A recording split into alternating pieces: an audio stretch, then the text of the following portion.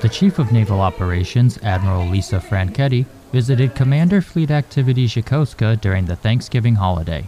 During the visit, Admiral Franchetti delivered a holiday message to the crew of USS John Finn and also re-enlisted and served a Thanksgiving meal to sailors aboard USS Ronald Reagan.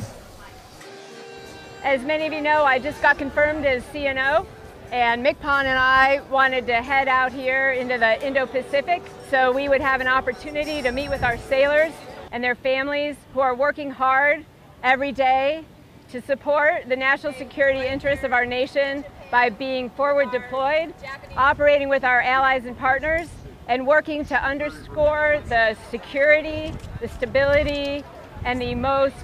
important thing, a free and open Indo-Pacific. Reporting from Commander Fleet Activities Yokosuka, I am Petty Officer Sean Lynch.